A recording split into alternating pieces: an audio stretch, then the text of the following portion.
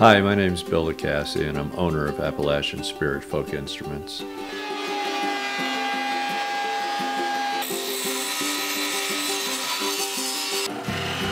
I've been making zithers, which originated in Switzerland and eventually came over to this country during the European expansion.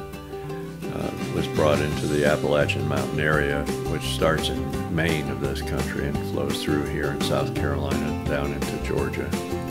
How I got started making zithers begins with my wanting to learn to play the violin or the fiddle. I took up the instrument and started studying with a local fiddler, and from there I wanted to begin learning how to build the instrument. It became an interest of mine. And I began studying with another friend that I met, on the subjects of violin repair and restoration. And I wanted to learn how to build instruments.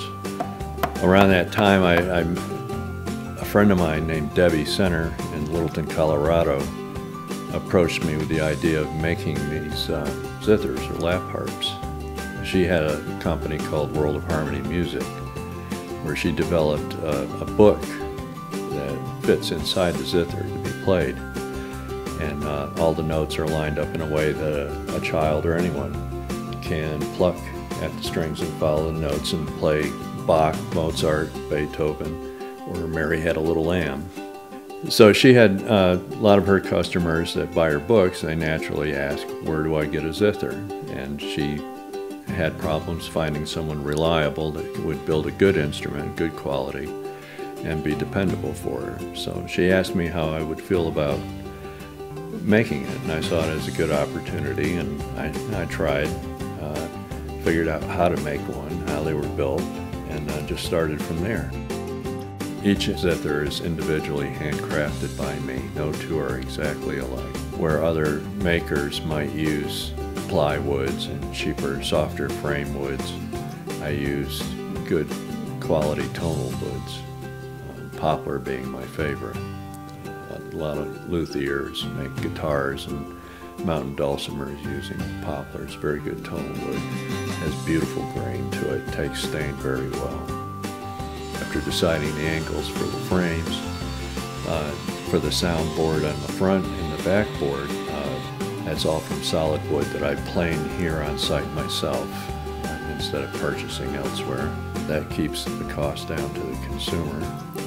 The bridges are hand carved by me, where I use typically cherry, maple, and walnut for the bridges. Mapping out where the hitch pins and tuning pins goes is a very exact process, and I have to map out a grid with precise measurements.